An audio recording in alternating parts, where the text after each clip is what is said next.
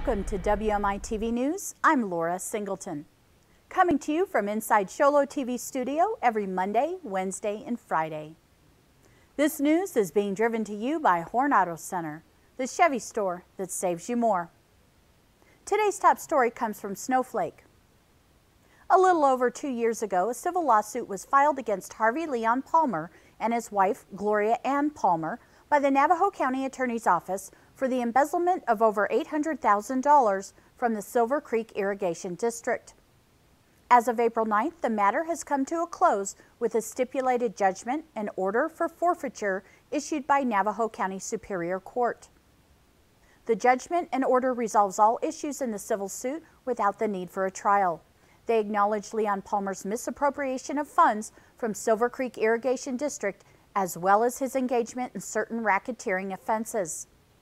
When asked about the settlement, County Attorney Brad Carline stated, "When the terms of settlement agreement have been fulfilled, the monies received by my office will be utilized to repay the Silver Creek Irrigation District for its loss. While sufficient assets were not available to make the district whole, I believe the resolution that we have reached with the Palmers is a positive one for the Silver Creek Irrigation District and its taxpayers and property owners." For more details about the settlement and the pending cases, see reporter Barbara Bruce's story in your Tuesday edition of The Independent. Now to Apache County. On April 16th, an Apache County Special Crimes Enforcement Team detective conducted a traffic stop near mile marker 325 on Interstate 40 near Chambers, Arizona.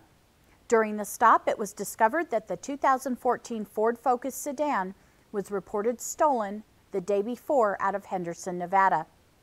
The driver of the vehicle, Jeremiah Tartan, 19, of Las Vegas, was subsequently arrested for theft of means of transportation. Tartan was transported and booked into the Apache County Jail in St. John's. Now to Lakeside.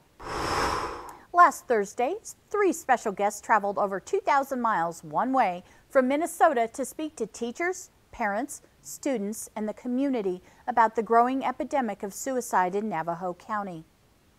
Minnesota Viking defensive end Stephen Weatherly, Vikings Executive Director of Player Development Les Pico, and Dr. Nyanka Nilamti, Vice President of Wellness and Clinical Services for the National Football League, presented NFL Suicide Prevention Night. Several local businesses in the Blue Ridge administration hosted the event.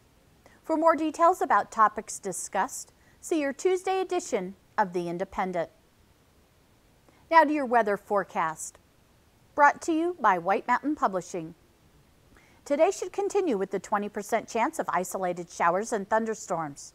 Highs may reach the upper 60s.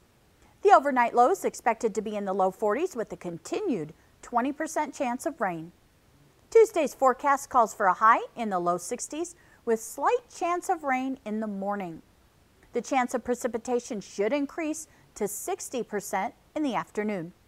More details on any of the news you've heard today can be found in your Tuesday or Friday Independent. Also, don't forget to like and share the WMI Central Facebook page for local breaking news updates.